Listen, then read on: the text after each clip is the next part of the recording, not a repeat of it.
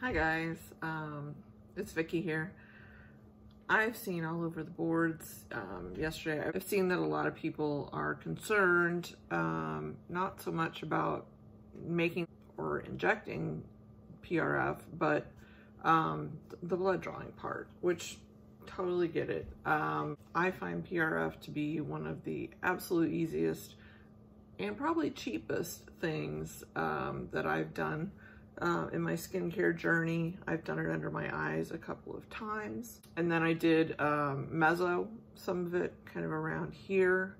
And I did, anytime I have leftover, I microneedle or either into my face, my neck, back of my hands. My hands don't look too bad for almost 48.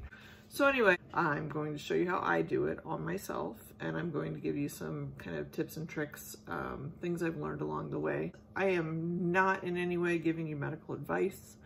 I am licensed to do this, but I am not doing this video on my license. Please forgive my camera work. I am not a video editor. I am not a YouTuber.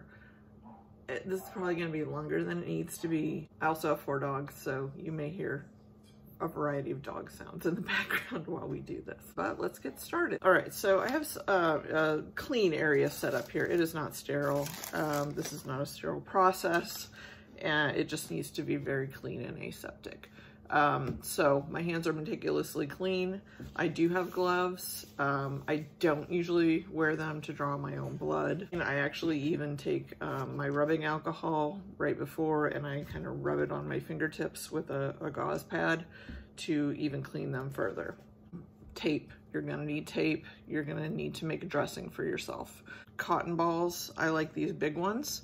I always have 2 of everything just because I don't want to be rooting around for something when I need it. I have a butterfly needle set. This is, I don't know if you can see that.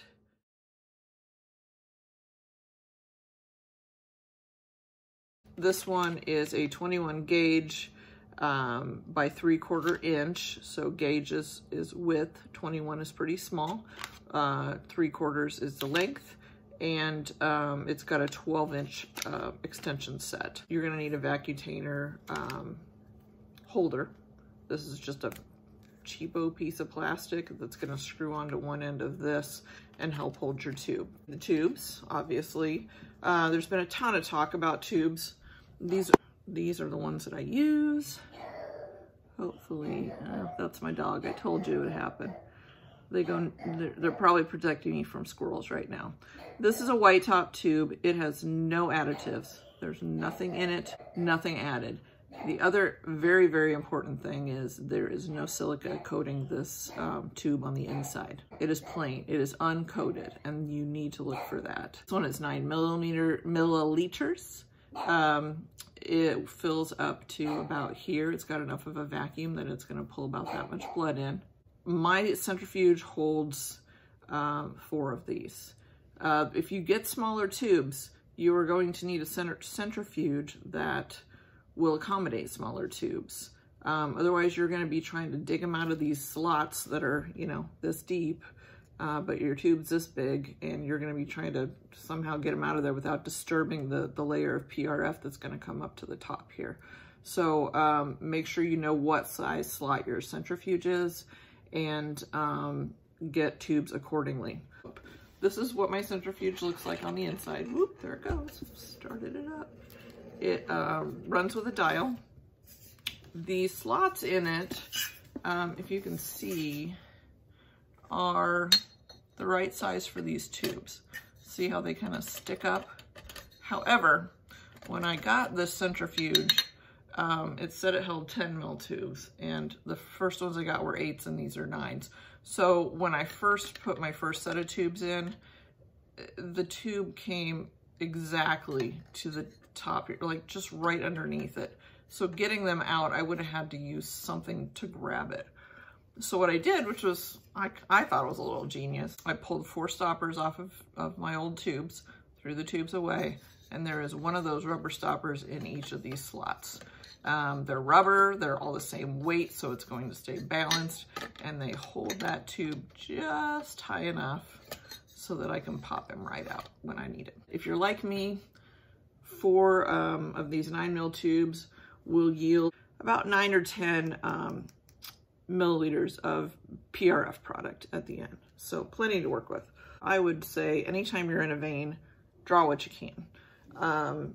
You know, you can microneedle it in. If you don't inject it all, you'll find all kinds of uses for it. You can do your chest, you can do your hands, your arms, whatever. It's gold. You don't want to get rid of it. You're going to need syringes. These are 3cc syringes. I like to work with them. These are what I use to draw the PRF out of the vial after it's spun down. This is how they came out of the package. And these needles are like 1.5 inches long, and they're tiny. They're like 30 or 32 gauge, so you can't pull anything up through them. I think they're fairly worthless. I chuck the needle and keep the syringe, and then when I draw my PRF out of the tube, I use one of these guys. This is a little 1-inch 18 gauge needle. 18 gauge is great for more viscous products. Interestingly, these are also used to do pilot holes for flexible cannulas. I usually get about 4 of these, have a couple of these handy just in case I lose one. You're gonna want some clean, not necessarily sterile gauze pads. I just get them in a sleeve like this, really cheap. The needles I get in a box, so I got a bajillion. I won't run out of these for a long time. Okay, these are the dermal cannulas, disposable. Flexible cannulas. These are expensive. I use one for my whole face for one session. I do not open one for each new pilot hole.